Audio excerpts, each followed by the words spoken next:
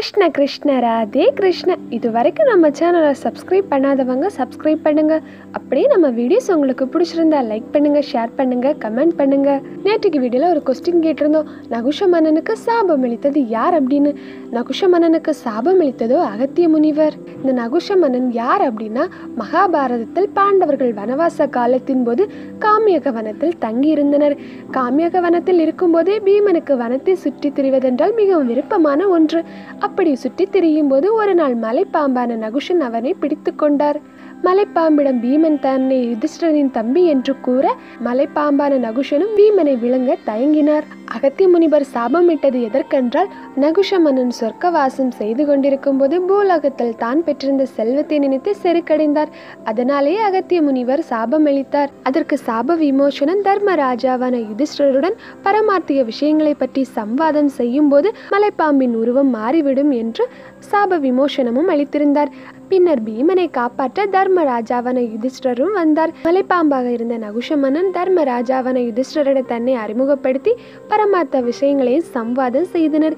இறுதியில் நகுஷ மன்னன் மலைப்பாம்பான உருவத்தை விடுத்து தேவர் உலகத்தை அடைந்தார். இனி இன்னைக்கு வீடியோல உள்ள கொஸ்டின் வீடியோ என்ன பார்க்கலாம் ஃப்ரெண்ட்ஸ். நம்ம கீதா கான்செப்ட்ல என்டர் ஆகும். வாழ்க்கை ஒரு சங்கிலி தொடர் போன்றதே. ஸ்கூல் டேஸ்ல உணவு சங்கிலி, அதாவது ஃபுட் செயின் பத்தி படிச்சிருப்போம். அது போன்றுதான் வாழ்க்கையும் ஒன்றை தொடர்ந்து ஒன்று உருவாகி கொண்டிருக்கும். இதுதான் உணவு சங்கிலி போன்று பிரவிருத்தி சக்கரம். பிரவிருத்தி சக்கரம் பத்தி தான் இன்னைக்கு நம்ம வீடியோல பார்க்கக்கூடிய 3 பாடல்களும். அன்னாத் பவந்தி பூதானி பர்ஜன்யாதன்ன சம்பவஹ யக்ஞாத் பவதி பர்ஜன்யோ யக்ஞ கர்ம சமுத்பவ. உணவிலிருந்து உயிர்கள் உண்டாகின்றன. உணவு மலையிலிருந்து உண்டாகின்றது. மலை யக்ஞத்திலிருந்து தோன்றுகிறது. யக்ஞம் கர்மத்திலிருந்து தோன்றுகிறது என்று பகவான் கூறுகிறார். கர்மம் செய்யும் போது அது யக்ஞமாக மாறுகிறது. அந்த கர்ம பலனோ சூக்ஷமமாக வடிவெடுக்கின்றது. சூக்ஷமம் என்றால் அவை கண்களுக்கு புலப்படாதது. கடல் நீர் ஆவியாகி வான்மழையாக பொழியும். நீர் ஆவியாவது நமது கண்களுக்கு தெரியாது. அது போன்றுதான் நாம் மனதால் செய்யும் யாகமும். நாம் மனத்தால் கூறும் மந்திரத்திற்கு தான் சக்தி அதிகம். வெறும் வார்த்தைகள் மட்டும் சக்தி படைத்தது ஆகிவிடாது.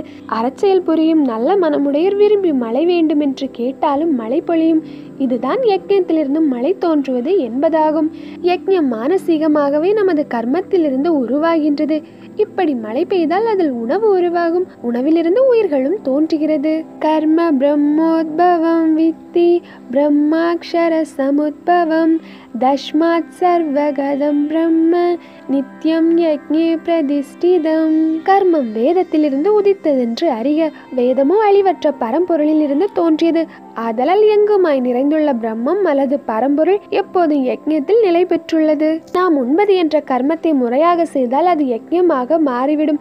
எனில் வாழ்க்கை எனும் கர்மத்தை பண்புடன் செய்து வந்தால் அது யாகமாக மாறிவிடும். ஒரு நாட்டின் சட்ட திட்டங்களுக்கு குடிமக்களான நாமும் கீழ்ப்படிந்தால் ஆட்சி முறையும் நன்றாக அமையும். அப்படி உயிர்கள் அனைத்துமே யக்ஞத்தை செய்தால் இயற்கையே சிறப்பாக விளங்கும். நாம் இதில் பலனை எதிர்பார்த்து செய்தால் பலன் அடைவோம். ஆனால் பலனை கருதாமல் செய்தோம் என்றாலும் பயனை அடைவோம். உடன் முக்தியை அடைந்து விடுவோம். பூலோகத்தை சொர்க்கமாக மாற்றுவது நம் கையிலேயே. நிச்சயம் அது நம்மால் இயலும். அதற்கு என்ன செய்ய வேண்டும்? செய்ய வேண்டிய செயல்களை நல்ல எண்ணத்துடன் செய்தால் போதும். இதுதான் இயற்கையின் நியதி. அடுத்தவன் கீழ்நிலைக்கு செல்ல வேண்டும் என்று என்றுமே மனதால் நினைக்காதீர்கள். பிறரும் நன்மை அடைய வேண்டும் என்று சிந்தித்தாலே வாழ்க்கை சிறப்பாக அமையும். இப்படி கூறப்பட்ட பிரவிருத்தி சக்கரத்தை ஒருவேளை பின்பற்றாவிட்டால் ஏதாவது நேருமா என்ற கேள்வி உங்களில் தோன்றலாம். அதற்கான விடையும் பகவான் கூறியிருக்கின்றார். ஏவம் பிரவர்த்திதம் சக்கரம் நானுவர்தயதிகய அகாயுரிந்திரியா ராமோ மோகம் பார்த்த சஜீவதி.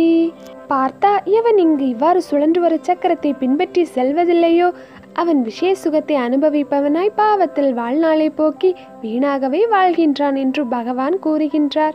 இந்த இயற்கை சக்கரம் இறைவனால் இயக்கப்படுகின்றது. மாணவன் பள்ளிக்கு சென்றும் படிக்கவில்லை என்றால் பள்ளிக்கு செல்லாதவனே. ஒரு ஊருக்கு சென்றவன் சென்றதற்கான செயலை கவனிக்கவில்லை என்றால் அதுவும் வீண்தானே. இந்த பிரவிருத்தி சக்கரத்தில் கலந்து கொண்டு வாழ்க்கையை பண்படுத்த வேண்டும். அதற்கு தானே நாம் பிறவி எடுத்துள்ளோம். அதை புறக்கணித்துவிட்டு சிற்றின் பாசையில் நுழைந்தால் நாம் பிறந்தும் பிறவாதவரை. அதனால் நம் செயல்களை செவ்வனே செய்ய வேண்டும். பயமில்லாமல் நம் கர்மத்தை செய்து கண்ணன் பாதத்திலேயே சரணடைவோம். இன்னைக்கு வீடியோல கொஸ்டின் என்ன அப்படின்னு பார்க்கலாம்.